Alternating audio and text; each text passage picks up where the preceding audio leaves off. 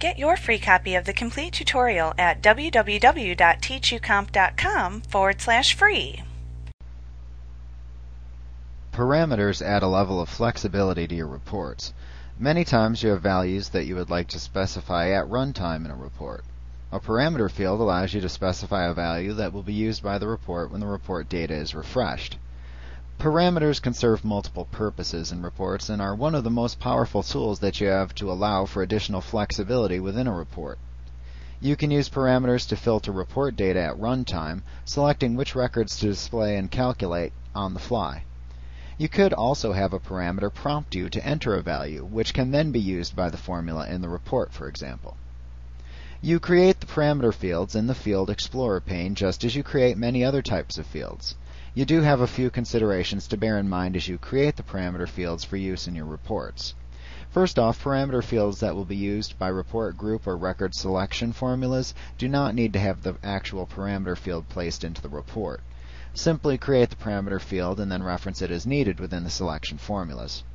Also, you can create parameters that will accept string, number, currency, boolean, date, time, or date/time values for use within the report. So to create a new parameter field, just select the Parameter Fields entry in the Field Explorer pane, and then click the New button in the toolbar at the top of the pane.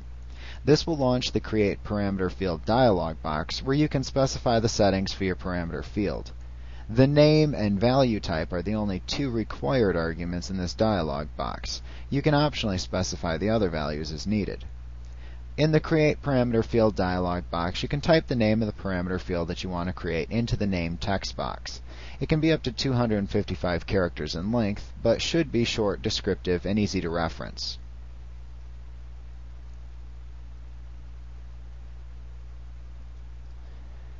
In the prompting text box, you can type the text that you want to have appear when the report prompts you to enter the parameter value.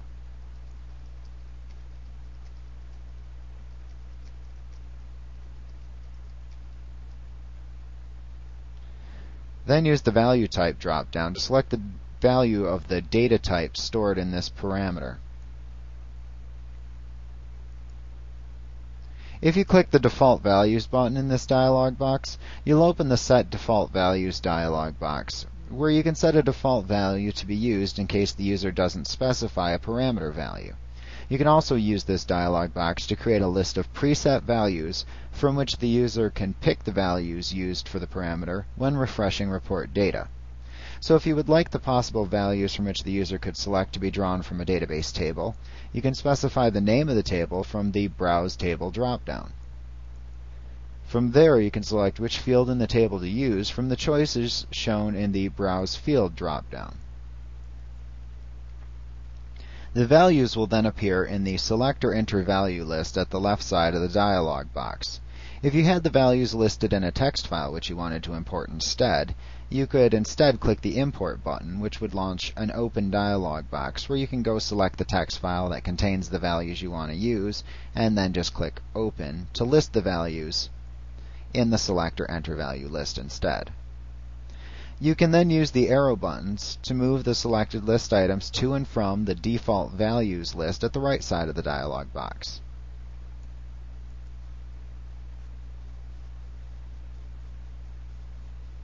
So if you wanted to move all of them over, you can just hit the double right pointing arrows to move them all over to the default values.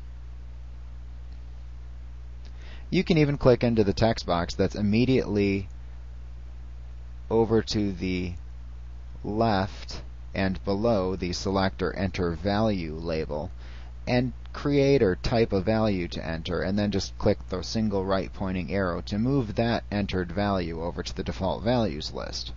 So you can manually enter your values as well. In the default values list, you can just click on a listed element to select it. You can then click the Set Description button to change the description used for the selected value if desired. And this would be more common with perhaps text entries or numeric entries. Just notice that if the elements added to the default values list aren't in the desired order, you can also select an entry and then click the up and down arrows in the upper right hand corner of the list to reorganize the entries if desired.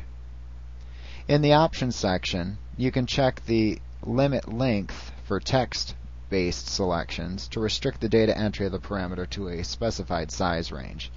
You would then input a minimum length and a maximum length into the text boxes provided.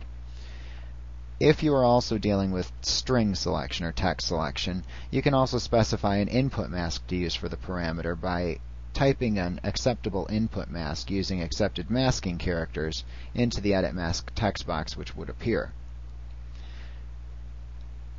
You can also set the display drop-down over to the right to either value and description or just to the description to choose what will be shown in the list from which the user selects. If you want to sort the entries shown in the default values list, you can choose a sorting method from the order drop-down, and then you can choose whether the order should be based on alphabetical or date-time ascending or descending order.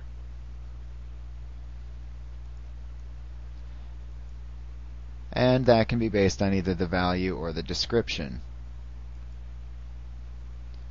If you also wanted to limit the range of possible values for a date-time field, over in the options you can check Range Limited field, which is very much like specifying the minimum and maximum length of characters for a string field.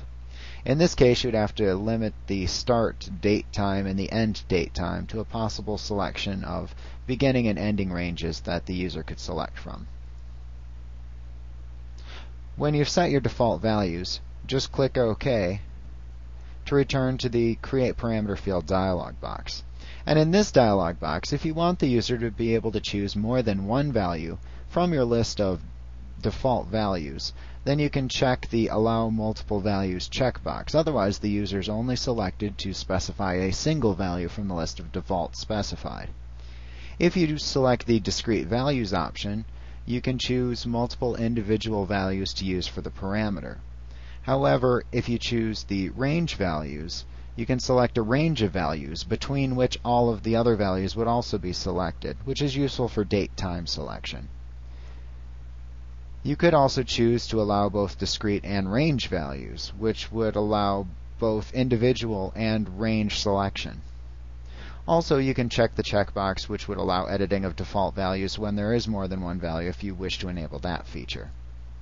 Now, whenever you have the desired settings for the type of parameter field that you would like to create set in this Create Parameter Field dialog box, simply click OK to create the desired parameter field.